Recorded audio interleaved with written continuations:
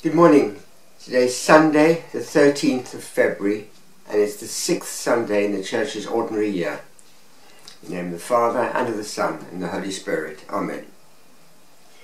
O God, who teach us that you abide in hearts that are just and true, grant that we may be so fashioned by your grace as to become a dwelling pleasing to you. Through our Lord Jesus Christ, your Son, who lives and reigns with you in the unity of the Holy Spirit, God for ever and ever. Amen. The first reading is from the prophet Jeremiah, chapter 17. The Lord says this: "A curse on the man who puts his trust in man, who relies on things of flesh, whose heart turns from the Lord. He is like dry scrub in the wastelands. If good comes, he has no eyes for it. He settles in a parched place of the wilderness, a salt land uninhabited." A blessing on the man who puts his trust in the Lord, with the Lord for his hope. He is like a tree by the waterside that thrusts its roots to the stream. When the heat comes, it feels no alarm. Its foliage stays green.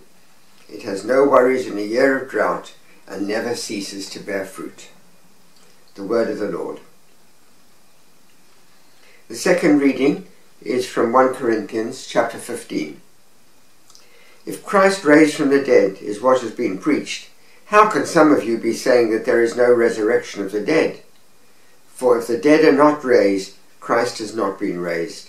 And if Christ has not been raised, you are still in your sins. And what is more serious, all who have died in Christ have perished. If our hope in Christ has been for this life only, we are the most unfortunate of all people. But Christ in fact has been raised from the dead, the first fruits of all who have fallen asleep. The word of the Lord. The Gospel is from the Gospel of Luke, chapter 6. Jesus came down with the 12 and stopped on a piece of level ground where there was a large gathering of his disciples, with a great crowd of people from all parts of Judea, from Jerusalem and from the coastal regions of Tyre and Sidon. Then fixing his eyes on his disciples, he said, "How happy are you who are poor! Yours is the kingdom of God. Happy you who are hungry now, you shall be satisfied. Happy you who weep now, you shall laugh. Happy are you when people hate you, drive you out, abuse you, denounce your name as criminal on account of the Son of Man. Rejoice when that day comes and dance for joy, for then your reward will be great in heaven. This was the way their ancestors treated the prophets. But alas for you who are rich, you are having your consolation now. Alas for you who have your fill now, you shall go hungry. Alas for you who laugh now, you shall mourn and weep. Alas for you when the world speaks well of you. This was the way their ancestors treated the false prophets." The Gospel of the Lord. The way the readings on Sunday work, it's traditional for the first reading and the Gospel reading to link quite closely. And somehow the second reading, often a series of readings from one of the letters of Paul, goes its own way. But today the three readings do mesh together very well. And it begins with the two stark metaphors that we find in the first reading. If you live in an agricultural land which does not have good distribution of water, you can see very definitely the difference between those crops, those trees that grow next to the river, a secure river that's always there watering, and the dry parched land of people who are trying to grow crops away from water and feed it with a little bit of water they carry from elsewhere. And it's those two images that both Paul and Luke pick up on in the readings, subsequent readings. So the first reading says, "Happy the man who follows the Lord. He will be like a tree and a plantation planted close to the river bank, always watered, always green, always hydrated, to use the modern term." But the man who looks at worldly things, who just wants to have a good time on this earth, is like a man who's living in his parched dry land, nothing to offer, no crops grow. That's all the reward there is for those in terms of long-term eternal life. And the second reading from Paul is precisely about these two visions. Those who believe in life eternal, who will be like the people planted next to the river, and those who don't believe in life eternal, who have nothing but this world, which is dry land scrub. The Gospel is the Sermon on the Plain, of Luke, unlike the Sermon on the Mount in Matthew.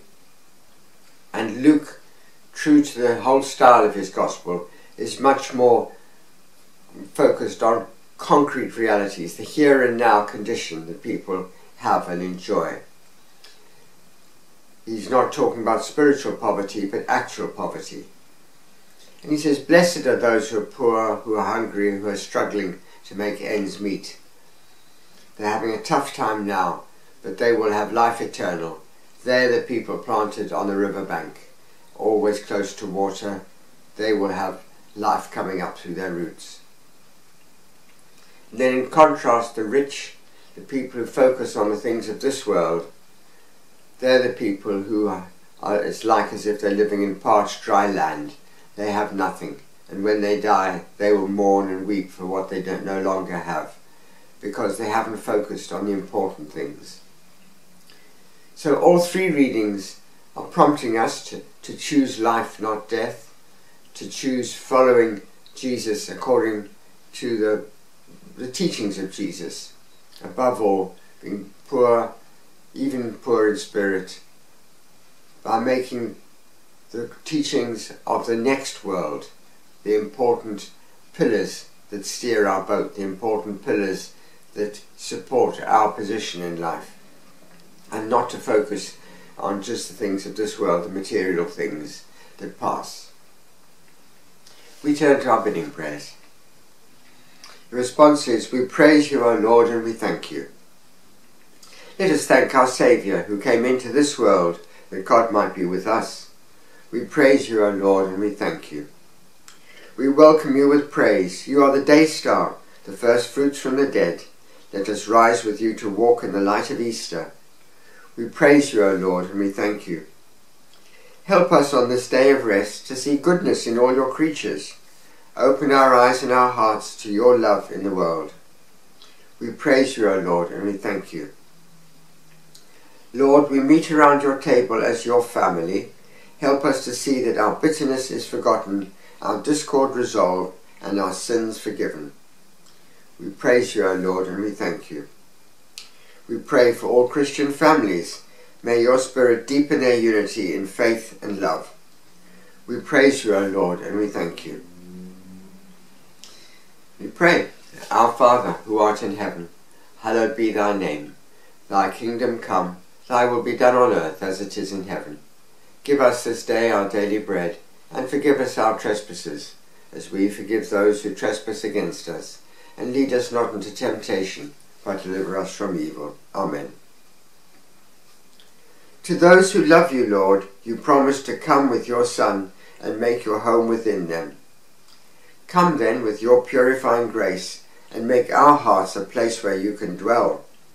Through our Lord Jesus Christ, your Son, who lives and reigns with you in the unity of the Holy Spirit, God for ever and ever. Amen. The Lord be with you. May Almighty God bless you, the Father, the Son, and the Holy Spirit. Amen. Have a good day, have a good week. May this Sunday be the beginning of a good week.